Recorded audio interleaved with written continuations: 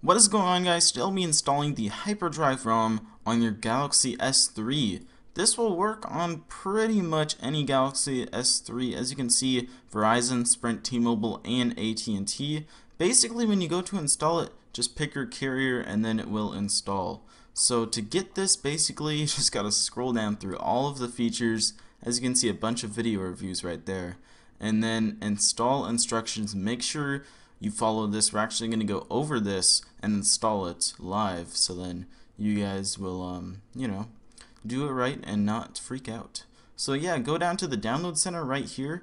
Make sure you click on RLS10, that's the name of the hyperdrive, and go ahead and wait for this little website to load for the 10 seconds, and then these mirrors will show up. Select the mirror that is closest to you. So in the next 3 seconds, 3, 2, 1, you can see these mirrors are going to show up right here. And I actually picked the Arizona server, which installed it or downloaded it in about 3 minutes actually. It's like 1.3 gigabytes. So these are some pretty good servers. What I don't recommend is using this mirror because sometimes it doesn't do right. So I would manually select from here just to get the fastest download. But yeah, that's just what I recommend.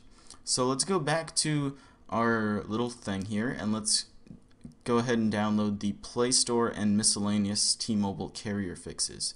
So click on that and then download that as well. As you can see right down here, I have the HyperDrive zip and the Play Store fix. So let's go ahead and move both of these files to our Galaxy S3. Alright, so now go to your download folder on your PC, or if you installed it straight to your device, then you don't have to do this step. But basically, just take the HyperDrive, drag it over here to the desktop, take the Play Store fix, drag it over to the desktop, and then exit out of that, and then click on your libraries again. Go down to your device. You can see here that we have the SD card and the internal storage. Some of you might not have an SD card, so basically just go to internal storage, and then you can go to the download folder right here. Basically just drag and drop both of these files, so select them all and then put them right in there. As you can see, I have other download files that I put in here that really shouldn't show up on your device, but that's what I have on mine. It's going to take a little bit to transfer, so just be patient, and then once it's done, I'll be right back with you guys. Alright, so now if we go back to our device, you can see here in our internal storage, download, we have both of our files right here. So now once both of those files are on your device, let's go ahead and install the actual ROM. So the first thing that you're going to want to do on your device is power off. Powering off is basically going to make it so that we can go into our recovery mode. So once it's powered off, go ahead and hold down the volume up, home button, and the power button all at the same time until the little blue text pops up, and then you can release, and then that's going to boot you up into your recovery. In our recovery, all you're going to want to do is scroll down to Backup and Restore and click on Backup. Now I'm forcing you guys to do this because if anything goes wrong, you might complain, and it's just going to solve so many other issues that might go wrong. Next, click on Wipe Data Factory Reset and delete all of your user data. Then scroll down to Wipe Cache Partition and wipe your cache. Then click on Advanced, go to Wipe Dalvik Cache, and then wipe your Dalvik cache. Navigate to Install Zip from SD card, choose Zip from SD card, then scroll down to the Download folder and install the HyperDrive ROM, as you can see right there. Click Yes, Install HyperDrive ROM. Then what's going to happen is it's going to start launching the HyperDrive Aroma Installer. So this is really cool because it actually lets you pick exactly what you want in the ROM. After the language selection, it's going to ask you what theme you want. Now I sort of screwed up here. I chose the HTC Sense theme. What I think that you guys should do is actually choose the generic theme or the stock unthemed theme. It's basically just going to make everything work out better for you, in my opinion. Once you're done with the theme selection, it's going to ask you to press Next. Go ahead and press that, then accept the terms and conditions. Then right after that, you're going to see the changelog. You can scroll through that, but it's really long, so I don't recommend it. Just click Next on that. Then you can choose the Run Full Install option. That's basically just going to bring you straight to the installation process. Go and select what device you have. I have the T-Mobile variant. And then you can see here that we get to choose our launcher. Now this is pretty much the part where you get to customize what you want.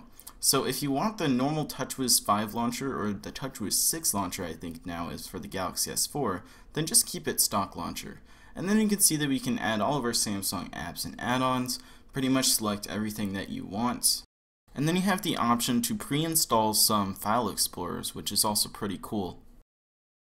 Then we got an option where you can install some stock Nexus 4 apps. So in this case I installed the calculator and the messaging app, which I just found pretty cool. I didn't really use this as a full build, I just installed stuff just to show you guys how to, normally install it. As you can see, I'm installing some Google applications. This is something that you might want to look into, because if you don't install Gmail or something, then you might freak out, even though you can download it in the Play Store.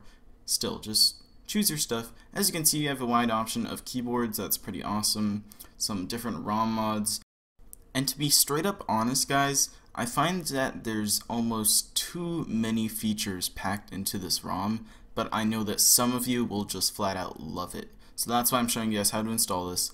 I recommend using the Deviant kernel. That's what I used and it worked for me. And then press next, ready to install, and then it's basically going to install.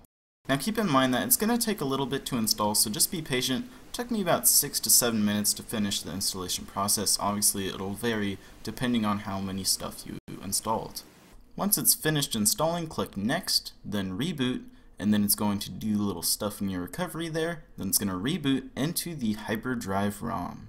Unfortunately, when it boots up, we just got to power off again, so then we can apply that Google Play T-Mobile miscellaneous fix. So basically power off, and then once it powers off, hold up on the volume marker, home button, power all at the same time, and then release at the blue text, and it's going to boot you up into your custom recovery again. Alright, so now go to install zip from SD card. I actually had a little difficulty finding the download folder again. For some reason it was giving me this weird error, but I eventually found it, and then I installed it, as you can see right here. Once that's installed, reboot your phone. It's going to boot up into the HyperDrive ROM, and you should be all good to go now. As you can see, that awesome boot up animation, so sexy. But the main point is that you now have this awesome Galaxy S4 home screen that you can sit and mess around with. I'm not going to go into much about the ROM itself. I just want to make a video of how to install it because I saw lots of people having trouble installing it. But yeah, that's basically it. You might have to do a couple reboots if you can't get your Google Play sign-in to work.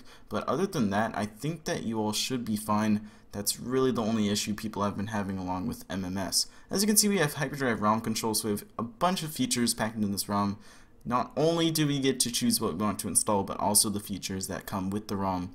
Based off of Android 4.1.2, so you get the latest version of Android on the TouchWiz based ROMs. But anyways guys, that's about it. I'll talk to you guys later. Thanks for watching. Bye.